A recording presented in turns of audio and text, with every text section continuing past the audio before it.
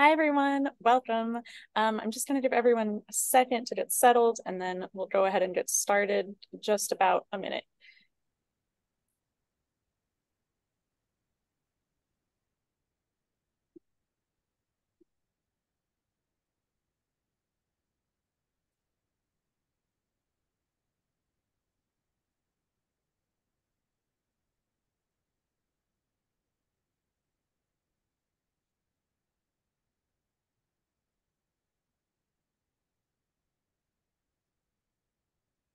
Okay, that's starting to slow down there now, so we might go ahead and get started.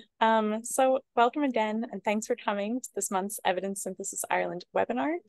I'm going to hand over most of our time to our speakers, but before I do, I just want to give a little bit of background about who we are. So Evidence Synthesis Ireland is an initiative funded by the Health Research Board and the Research and Development Division of the Public Health Agency in Northern Ireland.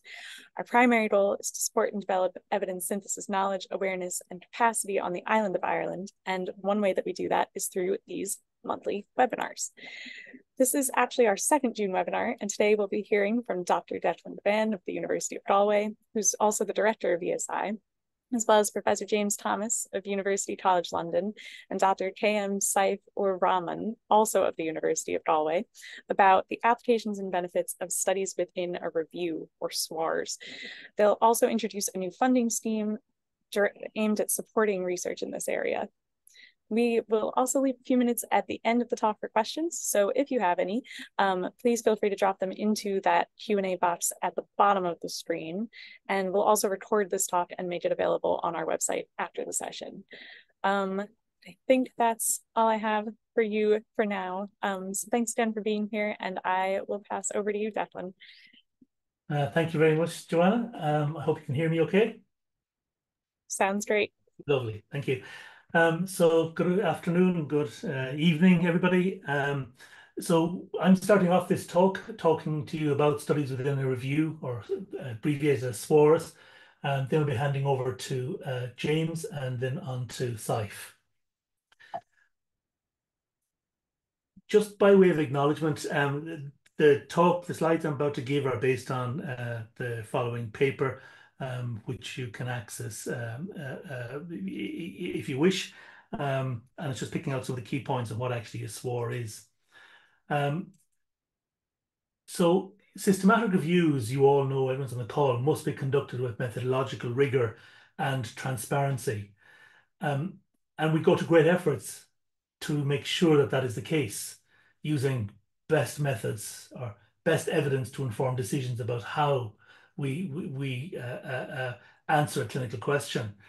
But equally important is the robust evidence to inform the methodological decisions about how we plan, do, and share the findings of systematic reviews.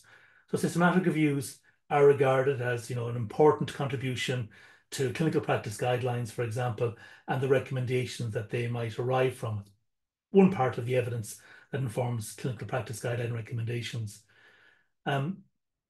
But stepping back a little bit is, how do we take decisions about what the optimal ways that we can prioritize research questions, plan our review, do our review, share the findings of the review? We need good evidence for that. But we are in a situation where there's many evidence uncertainties exist.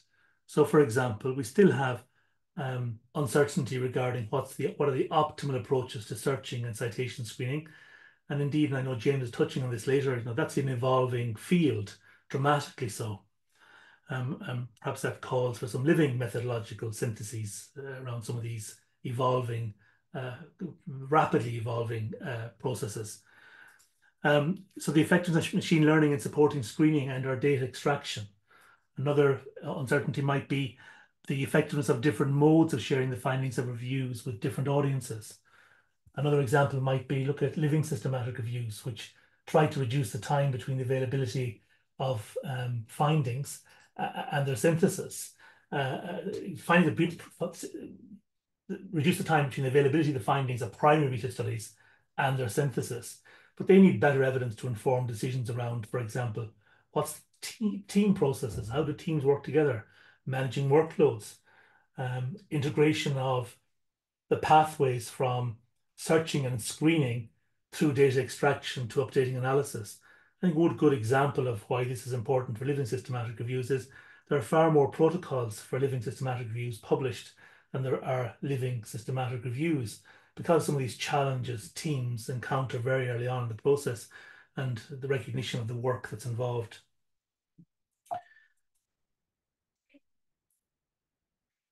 So it's likely that many decisions about how reviewers do reviews have not been informed by good quality research evidence. Uncertainties exist and will persist unless we bring the same rigor of evaluation of different ways of doing something to review processes. And a resource-efficient way of doing that is these evaluations comparing different or alternative approaches. For example, there are other things SWARs can do, but it's to undertake a study within a review. So use the reviews as vehicles or the team or some ancillary work to embed a primary methodological question. So what is a study within a review or a SWAR? So guided by the methodological uncertainty that they seek to address, a research team will conduct a study that can help provide evidence to inform decisions about how we plan, do, and share the findings of future reviews. They address methodological uncertainty. They're usually embedded within a systematic review or another evidence synthesis, and often can evaluate the effectiveness of alternative ways of delivering or organizing a particular review process. But that's not all, and James is going to go into this in more detail in his session next. They can use diverse study approaches. So a research team can select from diverse approaches, including randomized and non-randomized comparisons, mixed methods, qual study types, etc., to design a SWAR to explore the implications and consequences of such methodological decisions. So what are the key features of a SWAR? Well, we think that SWAR aims to generate evidence on how we plan, do, and share the findings of systematic reviews or indeed other evidence syntheses. Researchers can select from diverse study designs appropriate to the methodological uncertainty the SWAR is trying to answer. They're either embedded within a single review or can be embedded across multiple reviews or some of the context outside the reviews. They should not compromise the objective, methods, integrity, outcome, and dissemination of the host review or reviews within which they are the passenger and the review being the vehicle in many cases. It should be accompanied by its own discrete protocol, and we encourage researchers to register the protocols in the SWAR repository or the SWAR store, and that's held by the Northern Ireland Network for Trials Methodology Research at QUB, and our colleague Mike Clark runs that repository, and James will have some examples in that repository in his slide set.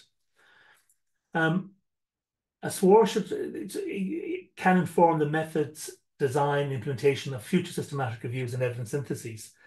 And that's the aim.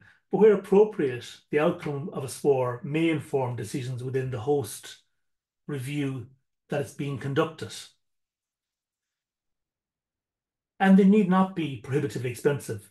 Indeed, a SWAR is more likely to be more resource efficient than a separate, discrete methodological study, because the host for the SWAR, the vehicle, the review itself, is already being funded or at least conducted. So some examples of some SWARs, and again, others will be touching on other examples. So does single versus double and titled abstract screening impact the study selection process? What simplified systematic review methods are appropriate to apply in a rapid review? Does it matter for different audiences? How does that impact on rigor? Evaluating the effects of dual independent screening compared with things like, for example, continuous sampling plans or some other modifications of screening. Investigating the effects of including automation techniques when conducting reviews, for example, robot reviewer, automatic extraction of data, or AI technology to aid in the literature screening process. We do feel it's important that there are some priority questions for SWARs and some where to perhaps look to inform what SWARs have already been prioritised and need to be conducted is the Priority 3 study, and that identified the top 10 and more rapid review methodology research questions identified using a James Lind Alliance approach. That was an Evidence Synthesis Ireland project with a large number of collaborators, and those questions should act as a repository of prioritized questions that someone might seek to answer. And ideally, we'd have a suite of people gathering around the same priorities. So it's important to register SWARs, as I mentioned. The Northern Ireland Methodology Hub in Queen's University Belfast hosts the SWAR repository. It's a centralized library of these methodological studies, and a place where people can log their proposed study and deposit their findings. And people can also use the SWARs that are there as templates to support them in answering their own SWAR or in contributing additional evidence to a particular SWAR question, so that we become more confident in answering that question, or the evidence base that is answering that question. So the list of registered and ongoing SWARs is available at the SWAR repository, and a new SWAR can be registered using a simple form, and this promotes transparency, and in the same way with a systematic review protocol, it avoids unnecessary duplication of effort. When it comes to sharing SWARs or dissemination of SWARs, ideally they'd be published as a standalone paper. If the SWAR was conducted within a host review, its findings could be published within a section of the host review. But please make sure that if you do that, that you note that same in the abstract of the host review.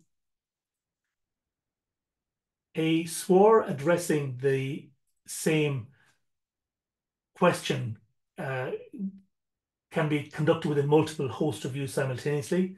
And here, for example, the results from each SWAR could be synthesized collectively and reported simultaneously within one publication. And they're having some examples of that in a sister to the SWARs, which is SWAT, the Studies Within a Trial initiative. Regardless, though, we encourage the publication in peer-reviewed open access manners so the findings can better inform decisions on how we plan, do, and share the findings of syntheses.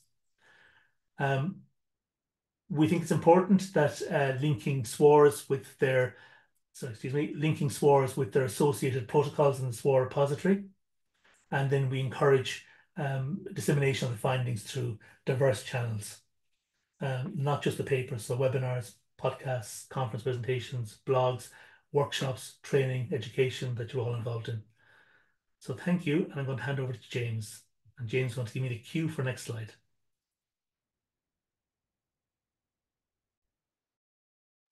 Thanks, Declan. Can you hear me now? Yes, yep. James, thank you. Great. Okay.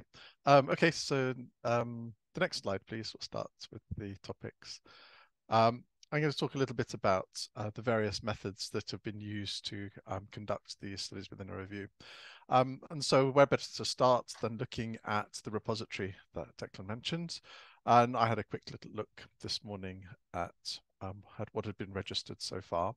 And you can see the distribution of topics there, quite evenly distributed. There aren't large numbers. This is about 20-something protocols registered there at the moment. Automation, author contact, efficiency and training are some of the most popular, but you can see data extraction, risk of bias, searching reviews, and examining tools for equity are also there. Other areas of which only have received one, so I didn't put them into the pie chart, were dissemination activities, and PPI activities, and ways of thinking about creating templates for protocols. So there's a wide range of different topics that are covered by SWARs, and the range of topics is reflected by the range of methods. So on the next slide, I've got a list of the methods. Can I have the next slide, please, Declan?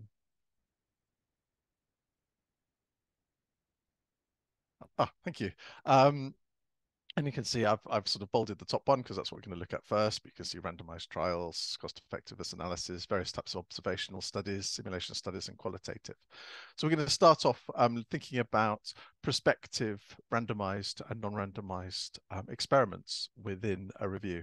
So on the next slide, I've got some pictures of a couple of publications here, one from the repository, SWAR 14, and another from a publication that I was involved in a few years ago. So Declan's mention of open access publications is well taken. I've tried to get access to this publication today, and even though I authored it, I can't actually read it today. So there we go. We should go for open access whenever possible. So the one on the left, evaluating robot reviewer for machine learning assisted risk of bias assessments, was a prospective randomized trial with all of the methodological detail that you'd expect to go with a proper randomized trial, which took considerable time to set up, and it was studies within multiple reviews, if you like, because there were a number of systematic reviews there, which were randomized to different conditions. So that was a full-scale randomized trial across multiple reviews conducted by someone who actually wasn't involved in those individual reviews themselves. And that compares with another randomized trial on the right there, which is smaller scale, and it's conducted by people who are doing the reviews themselves. And that's looking at comparing different ways of doing data extraction for reviewers, as you can see, doing their first systematic review. But in both cases, these are prospective randomized experiments where the different interventions being evaluated are randomized. So on the next slide, we've got a reminder that within randomized experiments and across randomized experiments, we can also carry out these cost effectiveness analysis. So the next slide shows you a screenshot of a publication which I was involved in, where we compared both machine learning and different search sources for identifying studies for a map of COVID research. And here we had to think quite carefully in advance, not only about the efficiency and the sort of like the metrics on recall that you might expect you would need for evaluating the sufficiency of a particular search source, so Microsoft Academic versus Embase and versus PubMed, etc. But also we had to think about what data did we need in order to carry out a full cost effectiveness analysis. So again here, whilst we didn't carry out a randomized experiment here, we had to really carefully plan what the comparators were and what the data were that we needed to collect in order to conduct a sort of a rigorous cost effectiveness analysis. And as Declan said, you can have situations where the study within a review actually then informs what happens within the review. So in this case, that was what happened.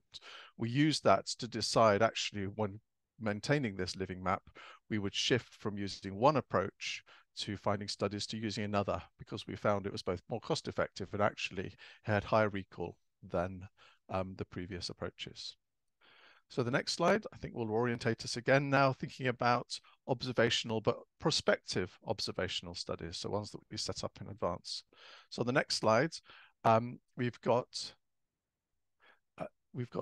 an example of a prospective study here, which again is looking at finding studies, the sources of studies, and different ways of identifying eligible studies. And essentially what the authors of this want to look for is, which is the best sources to look at? Where do we find the most studies that are relevant for our review?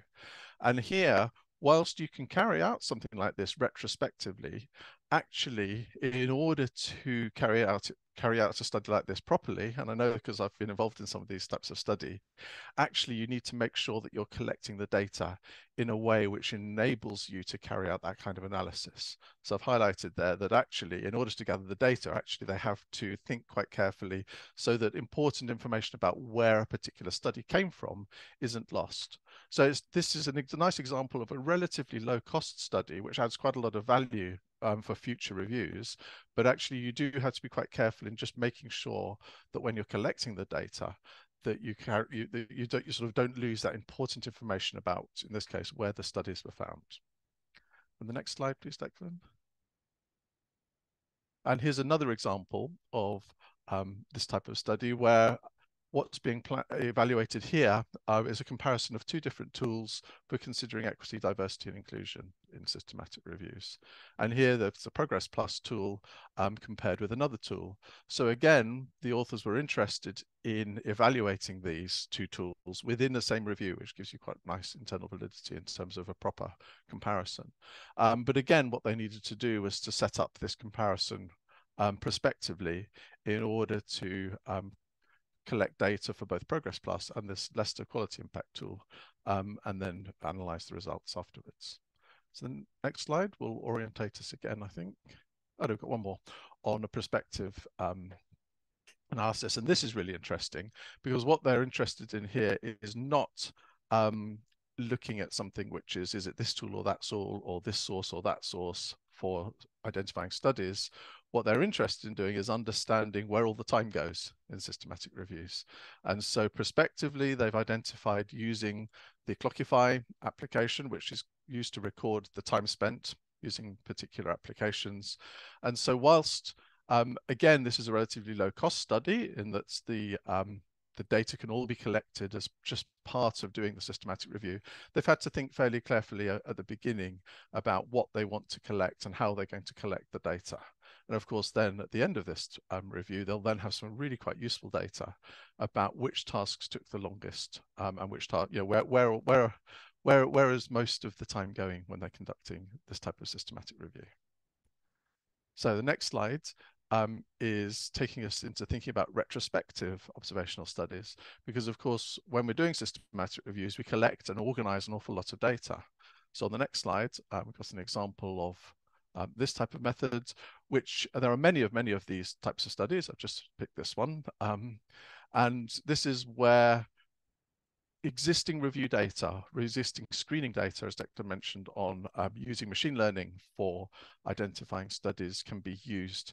And in this case, what they've done is they've got a convenient sample of screening projects that had already been completed at this institution, and they've got the existing screening data. And so they basically fed this information through the Abstractor machine learning tool and then compared what Abstractor thought with the human reviewer's decisions.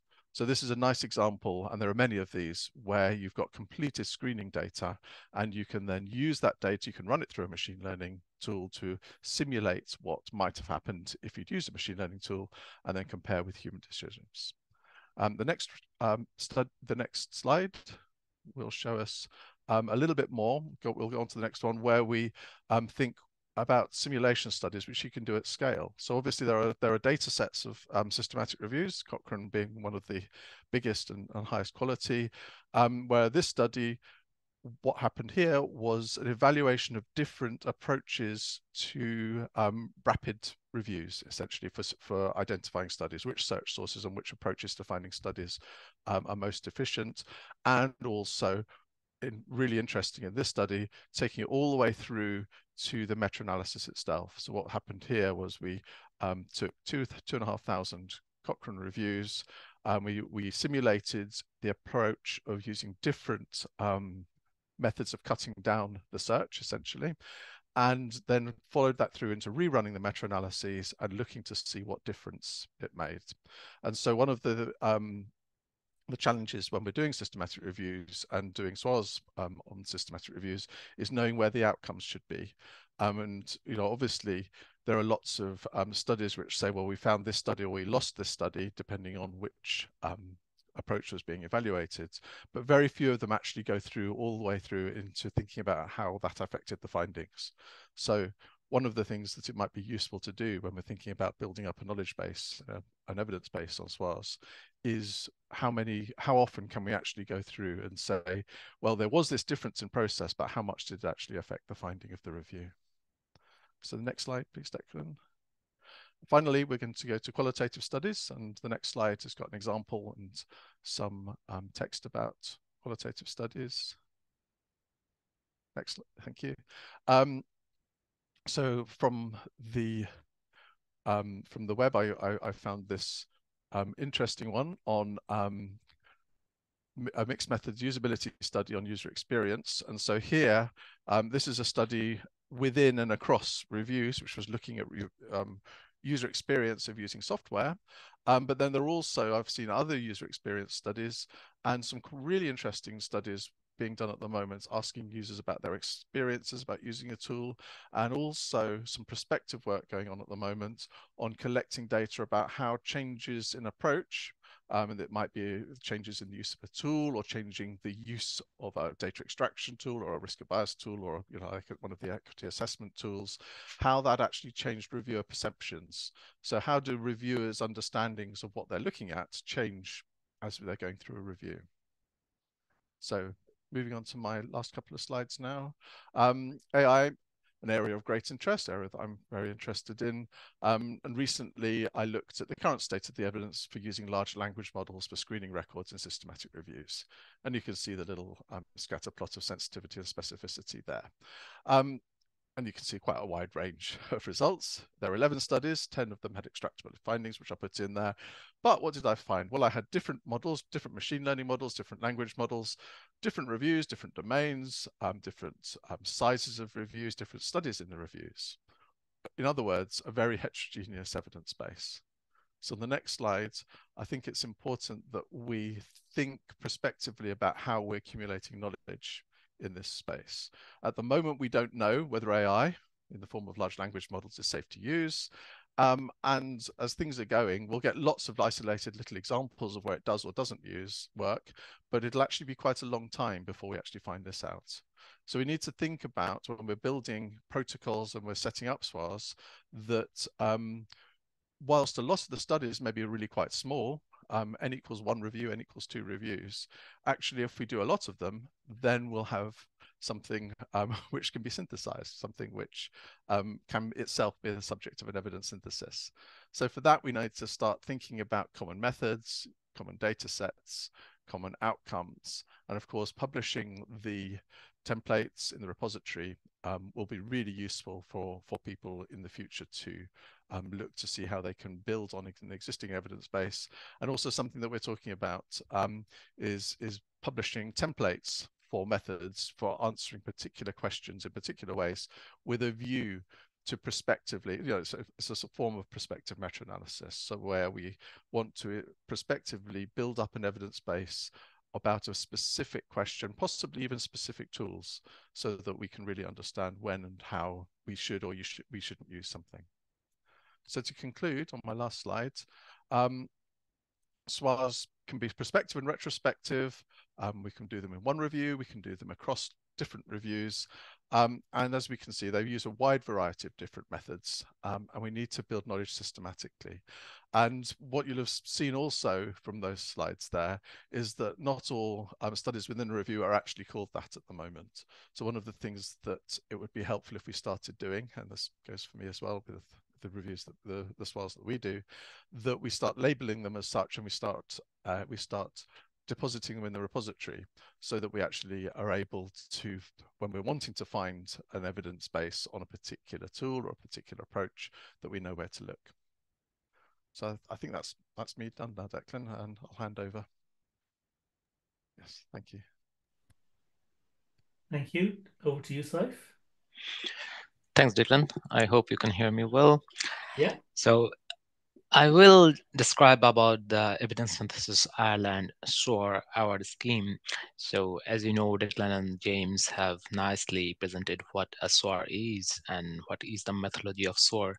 So I will tell you about our SWAR award scheme program that we are running for last 1 year, and already we have awarded in 2 phases in the last 2 calls. And this year, again, we are having a SWAR award scheme, and the call is open, which will be, the submission deadline will be in September. So before explaining about the SWAR award scheme, I want to just mention about Evidence Synthesis Ireland in the next slide.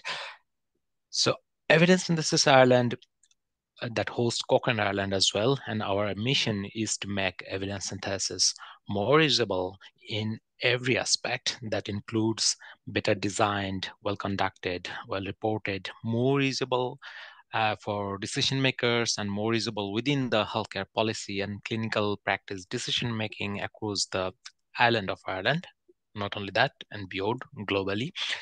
And our aim is to build knowledge, awareness, and capacity in evidence synthesis, to strengthen the research training and capacity in evidence synthesis, and promote the conduct of high quality evidence synthesis methodology research. So we provide training for strengthening the capacity of the evidence synthesis enthusiasts or the public who are interested in conducting systematic reviews and evidence synthesis. And we also do evidence synthesis by ourselves and also conduct the methodological research, including the SWARs. In the next slide, now the SWAR award scheme that I mentioned earlier. So the call is already open, and it is opened in June 2024. And the call will be closed in September 3rd, 2024. And you will get the details of the ESI SWAR award scheme in our website, in Evidence Synthesis Ireland. And next, please. Next slide, please, Declan. And I just want to mention about our previous SWAR awardees, as James mentioned about different methodologies. So from the example of our previous SWAR awardees, you will get exactly the same thing, that the diverse topics and methodologies that covered the SWARs that we awarded previously. So this is the SWAR award scheme 2023. That was the first SWAR award scheme. And we awarded 3 SWARs. And if you look at the question, so they actually covered a wide range, including some SWAR on exploring the use of artificial intelligence in systematic review screening. And there are also qualitative research that explored the use of a stakeholder consultation or engagement exercise within the scoping reviews. And another one was on the search strategy building using the text mining frequency war tool like PubReminer. And in the next slide, I will share the SWAR award winners for 2024. And here again, we got some SWARs that use the automated process of data extraction, and they compared, it will be comparing the automated data extraction versus the human data extraction. And another SWAR will be exploring the difference between the training and experience in the study selection process. And the last one, it will be exploring the discrepancies between the protocols and the published scoping reviews.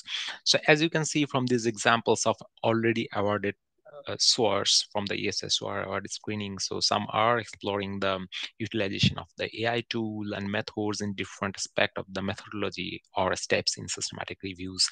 There are qualitative exploration as well, and it ranges based on the topic from every aspect, starting from the screening or data extraction, could be on risk of bias assessment or dissemination or stakeholder engagement, PPI engagement. So it's a pretty broader range across the theme, across the steps of systematic reviews, and across the methodology. Next slide, please. So this is the ESI SWAR award scheme, and in the Evidence Synthesis Ireland website, you will get our flyers, and you will get the guidance note where the details aspect of the award application is provided, and you will also get the application forms. And there are relevant other sources, so that provides our first SWAR methodology paper that Declan showed initially, and also the SWAR videos and recorded webinars as well. So you will get all information in this website page. Next, please. So the scope of this call is, as we are saying, that to facilitate the conduct of a SWAR, and this SWAR should address a methodological research question on either the design, conduct, analysis, reporting, or dissemination of a systematic review, or even other forms of evidence synthesis that might be scoping review, rapid review, umbrella review, and so on. And there should be a current uncertainty and a need to provide the evidence to support alternative ways of delivering or organizing review processes. So we believe in the methodologically perfectly conducted evidence synthesis or systematic reviews, and still there are some uncertainties on different aspects of the methods, and which can be resolved through, again, methodological studies. And that's why we are encouraging the SWARs, and that's why we are providing this award scheme. Next, please. Regarding the number of awards, we will be providing up to 4 awards this year on this scheme, and the total number of funding will be 6,250 each, and it includes a 25% overhead. And our duration will be 12 months from the signing date of the contract, and we encourage to maintain the strict timeline for completion of the study. And within the study, so the awardee will be in need of providing 2 reports. One is an interim report and one is a final report at the end of the project after 12 months. Next, please. Next slide, please. And regarding the applicants, this year we have a very big opportunity for all the applicants, because in the previous 2 award schemes, it was only limited to the lead applicants from the island of Ireland, that means Republic of Ireland and Northern Ireland. But this year, the lead applicant can be located in any higher education institute in the world. However, there should be a collaboration with researchers currently resident in Republic of Ireland or Northern Ireland, and this is mandatory. And host reviews can be located anywhere in the world as well. And applications from early career researchers are encouraged. And there is, if you look at the guidance note, you will see that there is a waiting for the early career researchers. And as the lead applicant can be anywhere from the world, so they can collaborate with the researchers or evidence synthesis methodologies or evidence synthesists in the island of Ireland. And even if you feel any sort of difficulty in making any collaboration, you may communicate with Evidence Synthesis Ireland. So we will explore whether there are suitable counterparts so that you can communicate to each other and can collaborate. Next slide, please. So this is just the application form. In the application form, you actually need to provide the criteria as per the guidance note. You need to provide the details of your experience. And in the next slide, we will show the different categories for which the reviewers will assign points for the application. Next slide, please. So, and we need to provide the application form that should be completed, and each applicant should provide the curriculum vitae of the lead applicant, and that should be submitted to the mentioned address, and all these things are provided in the guidance note. Next slide, please.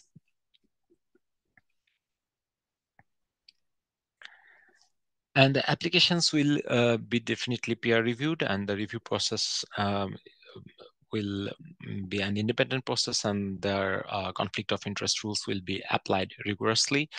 And we will request our expert peer reviewers who will review the applications based on the peer review criteria, and they will mark it. And 2 independent reviewers will actually review all the applications. And we will notify all the applicants regarding the peer review outcome. Even if it is not selected, we will provide the comments on methodological aspect from the peer reviewers to the applicants. Next slide, please. And this is what is the assessment criteria that I mentioned earlier. So we will look at the track record of the lead applicant, and if the applicant is an early career researcher, there will be an additional weighting. And in case of an early career researcher, the mentoring arrangement with experienced researcher or methodologist would be encouraged, and it should be a satisfactory mentoring arrangement. The track record of the collaborators in the Republic of Ireland or Northern Ireland or the wider applicant team will also be considered. Then the major part will be the rationale and potential impact of the SWAR and the methodological approach of the SWAR. So these are the main assessment criteria with the weighting and percentage mentioned here. And so the application should be completed focusing on all these criteria, and every aspect of this criteria should be mentioned explicitly in the application form.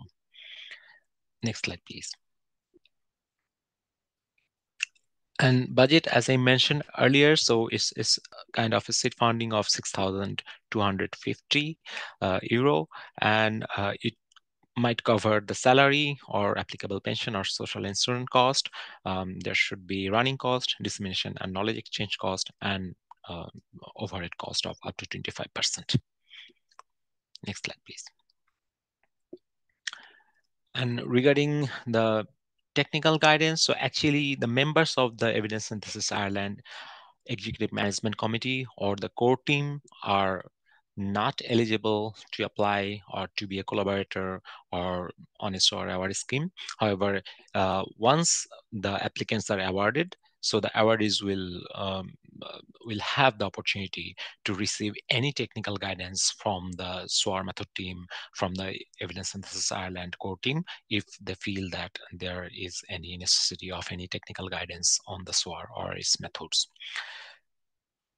So I think that's all from the SWAR award scheme of this year. So if you have any questions or any queries, you're welcome to ask.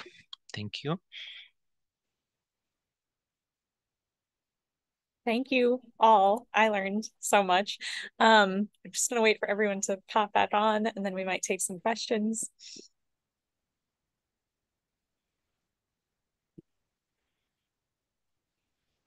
Declan, you still seem to be. There we go. I'm still sharing the slides and couldn't find it. Hi. Okay, so we've got a good number of questions here.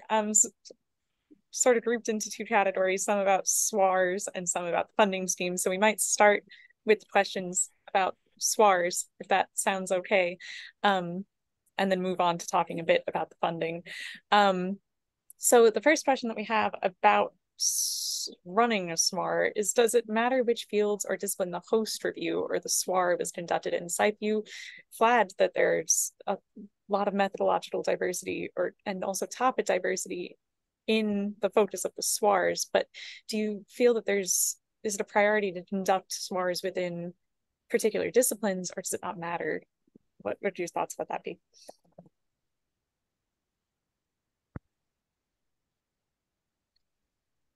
Say something. I could, yeah. Okay, sorry, yeah, James, yeah. I think that bearing in mind that by definition a lot of SWARs are quite small. We need lots of them, but we also need diversity in terms of where we are conducting them. So I think the answer to the question is probably yes, it does matter. If all we have is an evidence base which talks about, I don't know, how great a particular approach is for doing reviews, I don't know, preclinical studies, using a particular tool, that doesn't necessarily tell us an awful lot about how well that tool might work elsewhere. So I would have thought we'd want diversity. And I would agree entirely with James' point on that. I think great question. I think diversity is important. I think the more examples we have of the effectiveness of, for example, an alternative approach, the more heterogeneity we have in the context that's used, and I think the greater confidence we have that it comes to a point perhaps where actually, we know this works and it's across different contexts. So it's likely it's going to work in almost any context. There'll always be the exception. But I think it's increasing our confidence in the generalizability, maybe. Exactly. Yep. Okay. We've also got a question about running multiple SWARs in a single review. Is this feasible? Is this something that you've done before? Maybe are there pitfalls there or things that you should watch out for when you're running multiple SWARs in a single study? I might jump in that one. I think so. So I was kind of focusing on, it's a great question. I was focusing more on the use of a single SWAR across multiple reviews. And this is the flip of that, multiple SWARs within a single review. I don't see any reasons. So I haven't done any myself. I don't see any reason why you couldn't. So, for example, if you're doing a very large review, James on the side can jump in here. If you're doing a very large review, with a large number of included studies, for example, that might be a very good vehicle for conducting multiple SWARs across a single review. So I know some reviews, for example, where screening would involve 50, 60, 70,000 citations and include literally hundreds of studies. It would seem reasonable that there can be multiple SWARs addressing screening, for example, addressing if it's affected the risk of bias, and I think it's entirely feasible. Um, um, and it can be easy to do. Can be. James, Can aside be easy. something. I would say, yeah, it can. It's often a good, you know, let's create this, you know, and generate the evidence base as quickly as we can. So yeah, multiple in the same review, great, so long as one doesn't sort of undermine the validity of another, and also just beware of capacity. We're currently doing that exact thing where we're just doing two within the same review, and you know, when you're juggling lots of balls or spinning lots of plates, then adding to the number of plates to spin, yeah, can sometimes just result in just that little bit too much workload, even though the benefits might be clear. I agree completely with Declan and James, and I think that is definitely possible because the SWAR question might be different on different aspect of a systematic review. One question can be on the screening, one might be on the risk of bias, or maybe on dissemination. So as long as the process is transparent, methodological, and so yes, it's obviously possible. And then sort of as a second question from that question, do you have recommendations about publication of a SWAR or SWARs? Should they be published in a single publication, separate publications? Are there pros and cons to presenting those findings together or separately, in your view? It's a great question. I think, you know, this isn't a question unique to SWARs, of course. The same questions asked about trials, for example, answering clinical questions. And I suppose the ideal situation probably is we'd have somewhere to go, and there's a living syntheses on these methodological questions, and the information is fed in and it's updated. So there's a single source of evidence on methodological uncertainties, and that's continuously updated. That's utopia. That unfortunately is not where we are. No more than the clinical trials answering the questions, but it's something we should be aiming for. I think in the interim, I think you will have some people publishing the same SWARs, answering the same question independently. But I think the ideal would be having, and there are examples of this certainly within the SWOT literature, where you have the same SWAR question answered across multiple reviews, published as one synthesized by the same body of research evidence team by that the research team that has been distributed internationally across a suite of reviews, coming together, sharing that findings. A little bit like the analogy probably of the independent individual patient data meta-analysis, where you have individual trialists all feed teams, and the patients, participants who took part, all feeding in information, and the individual trials, the teams come together and pool everything and publish it as a single IPD. Yeah, I'd only add to that when you're thinking about doing evidence synthesis and you've got two studies in the same paper, that's sometimes a bit of a pain. So I always say, you know, don't salami slice where you can actually make one coherent paper answering the same question, but where you've actually got two different, you know, maybe you've done screening and then you've done risk of bias assessments. I'd advocate for putting them in different publications, because if you're thinking about reuse further down the line, it just makes that easier. Thanks. Okay, so we've got a couple more questions about SWARs. I might take one more just so that we, in the interest of time, so that we have time to address the funding scheme a little bit more. So Declan, you talked a little bit about isolated SWARs, and maybe could you talk a little bit about the work that's ongoing to address this phenomenon of the isolated SWAR and to sort of unify our understanding? I think the work that's needed, let me put it that way, is to, as James suggested, I think in his talk he did around, sharing protocols, developing protocols on priority questions that teams can come together and collaborate on running those SWARs across multiple reviews simultaneously, working to a shared protocol for which there are agreed methods, including outcomes, etc., and then start feeding that information in. Because what we're all here for is to increase one reason we're all here is to increase the efficiencies of the reviews. They do other things, but in terms of, it's going to be a very laborious task. We want to see, like, are there efficiencies that can be introduced or increased rigor, perhaps, with more effort. That might be the case, but we can do that. But it would be a shame, I think, if we have the research community all tackling diverse questions and actually we're not concentrating on really answering prioritized questions. Sure. Because we can get some direction then to inform our decisions about where we go.